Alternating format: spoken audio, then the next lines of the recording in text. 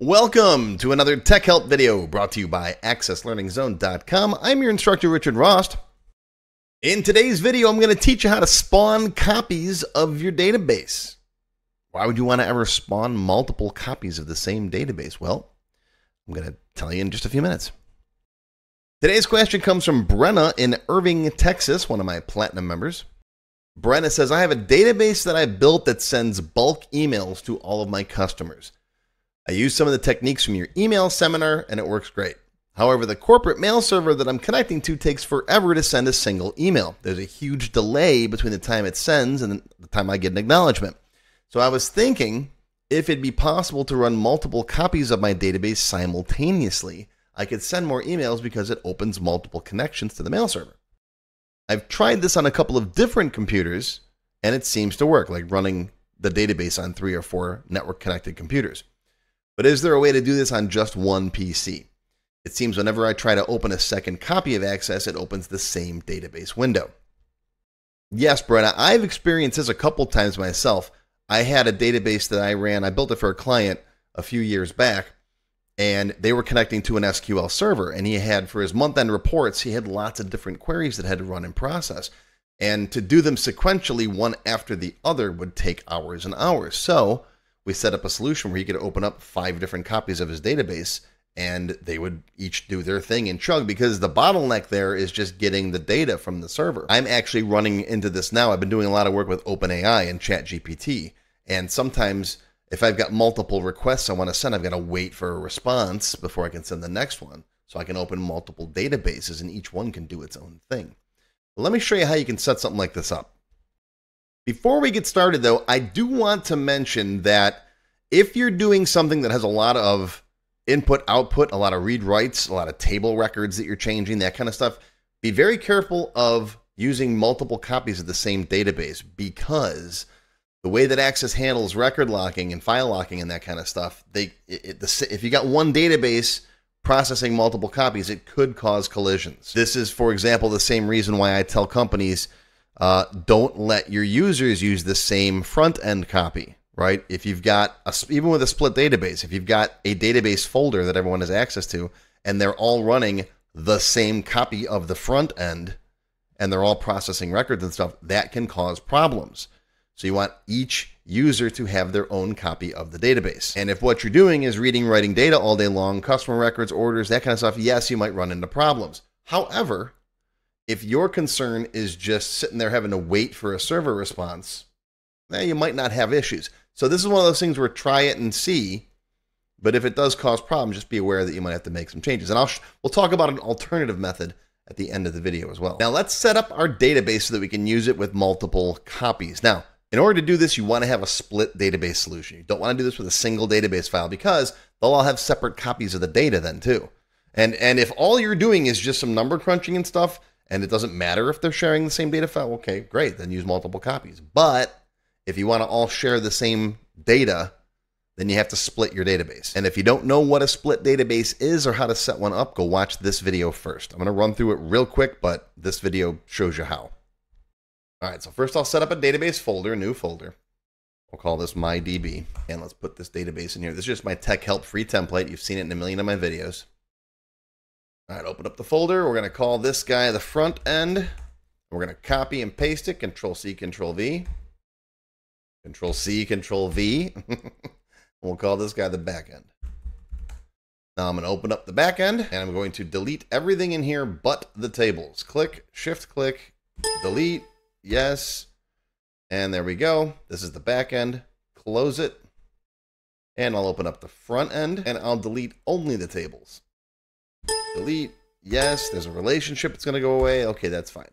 All right, now in here we need some tables, right? So external data, new data source, database, access, link to it, browse, and be on my desktop, MyDB. There's the back end, hit open, hit OK, select all, OK, and now we're linked. Now this front end is connected to the back end, and it's just like it was before. So far, so good, nothing new yet. Now, with this database open, here's my front end, right? Let's move it over to the side, and let's try to open up another copy of the front end. Double click, and it opens up this database window again.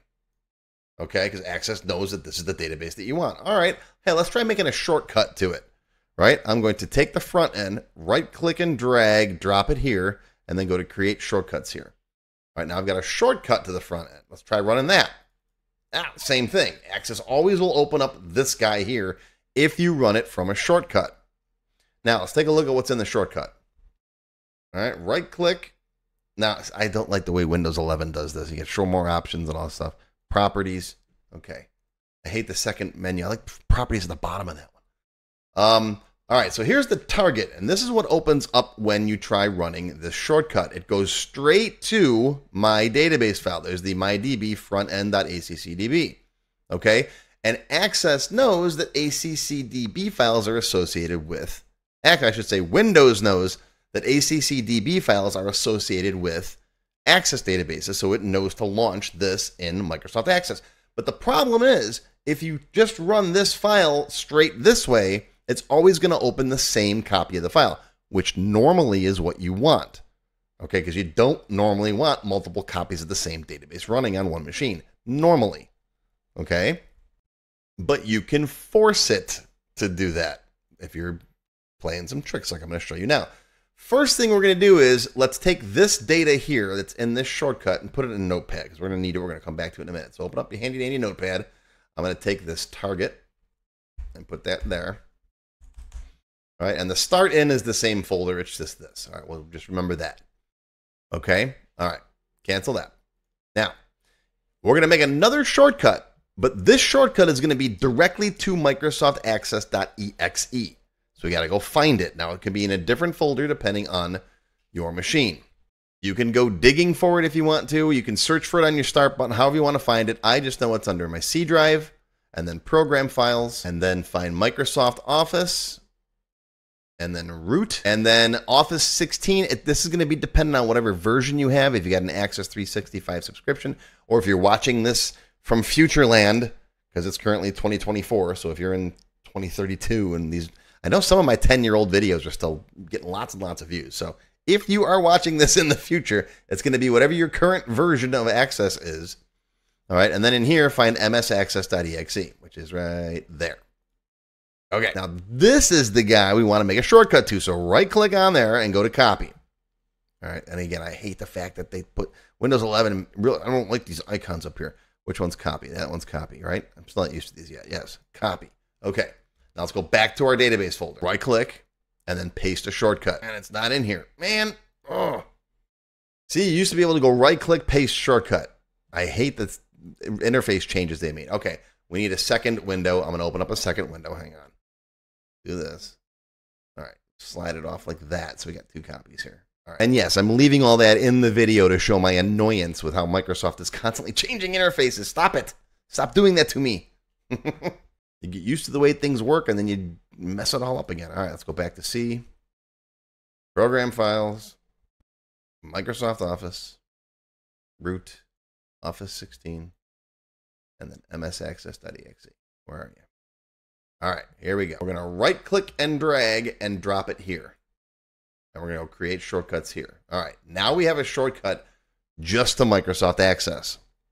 Okay, and if I open this up, it starts just opening up a plain Access, right? All right, close that. Okay, that'll do it for today's video, folks. Tune in tomorrow, same bat time, same bat channel to watch part 2. And of course, members can watch it right now. It's one of the member benefits. You don't have to wait for part 2 to drop. So it's on my website. It's on my YouTube channel. So come back tomorrow or hit that join button right now. If you enjoyed this video, please give me a thumbs up and post any comments you may have below. I do try to read and answer all of them as soon as I can.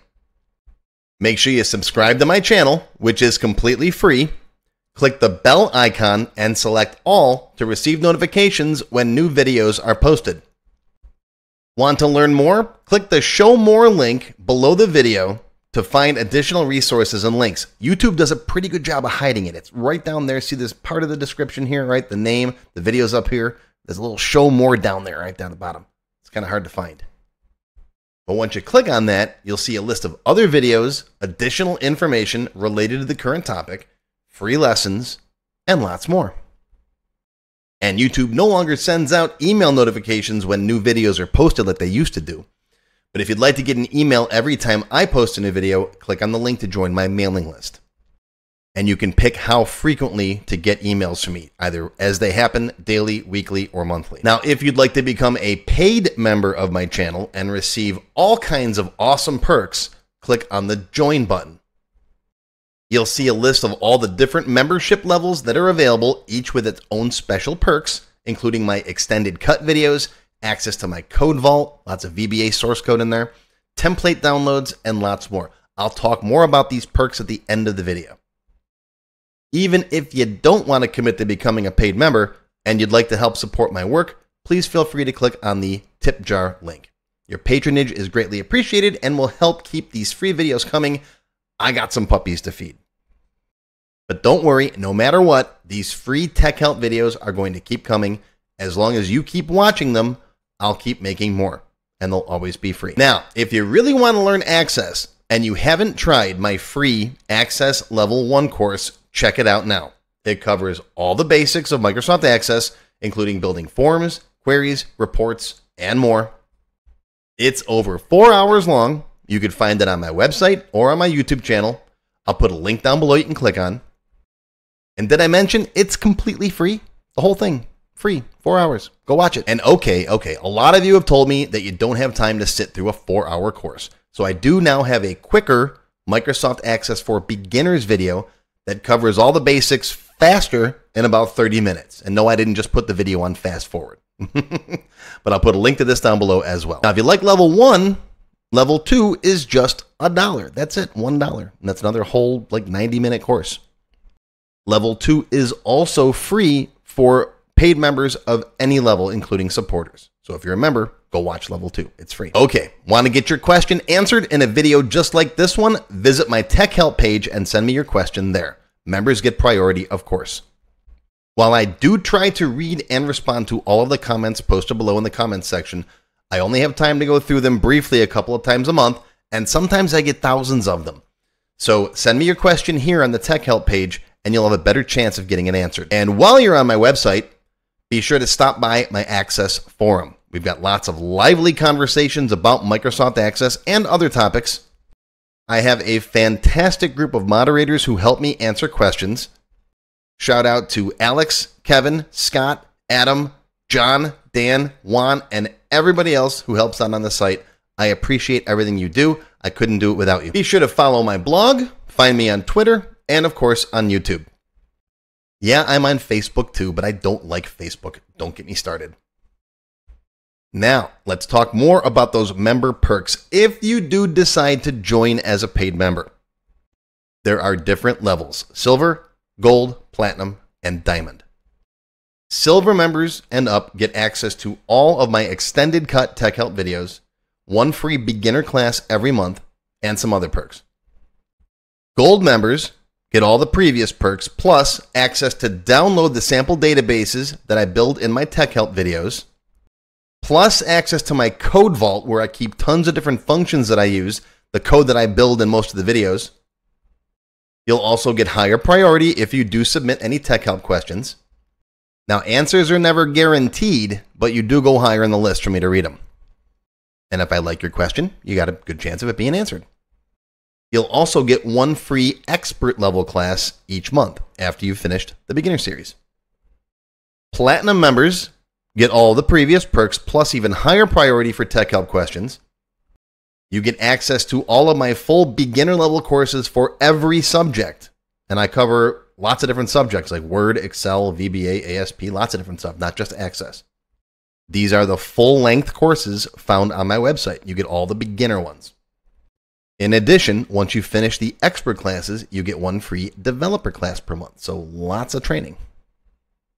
And finally, you can also become a Diamond sponsor.